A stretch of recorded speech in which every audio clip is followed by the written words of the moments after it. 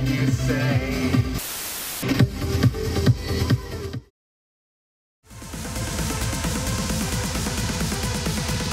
We're on the south coast and we're here with an absolute trance legend, Dave Pearce.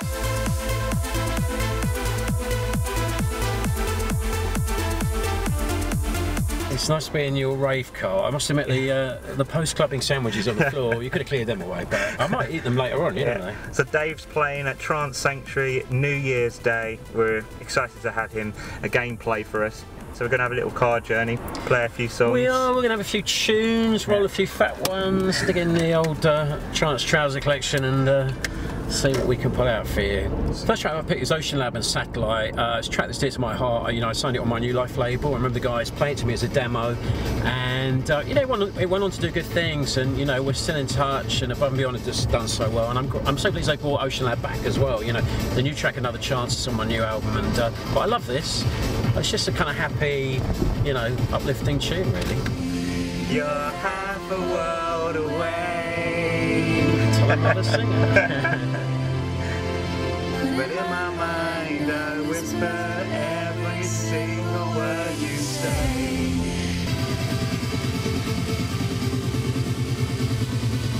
You're singing satellite.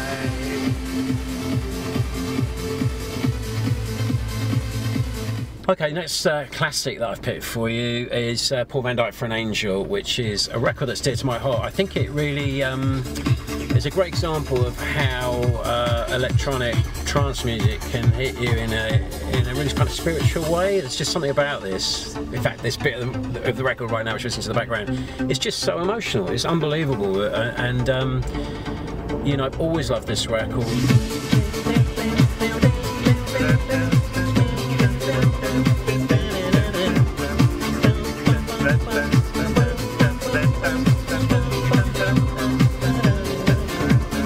Dave, what's the final track that you've chosen for us? Well, to give you an example of what I'm doing on my upfront section, I've been making a lot of tracks on my Delirium Recordings label, and I've been, you know, really pleased with the sort of reaction we've had to it. This track that I've picked is called Legria, and I put it out about a month ago. It's on Beatport and iTunes and everything, and I tried to put this emotional bit in it here, which is it was inspired by Above and Beyond, this bit, with a kind of old school flavour in it as well. I've been listening to a lot of old Agnelli and Nelson records, so I wanted to bring a bit of that kind of vibe in as well. Nice, very nice.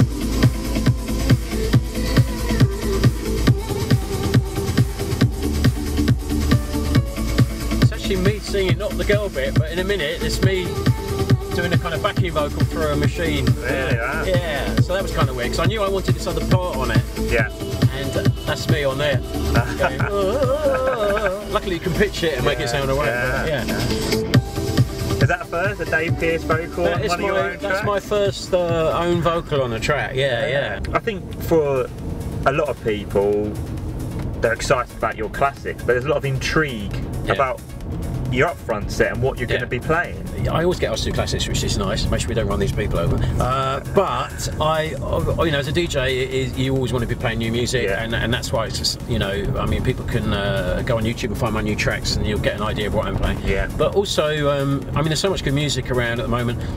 You know, I love stuff like that Davey Asprey era track, and one of the tracks, another one that's actually on my album, which I thought was one of my favourite records of the year, is Alex Moore from Paul van Dyk, We Are, We Are. I absolutely love that. It just blows me away, and I remember the first time I played that in Inverness, in Scotland, you know, when the record came out, and that had all the elements of what the golden days of trance were to me. I mean, it's a new classic, and it does all the right things. It's absolutely beautiful, and you know, I can't wait to play stuff like that.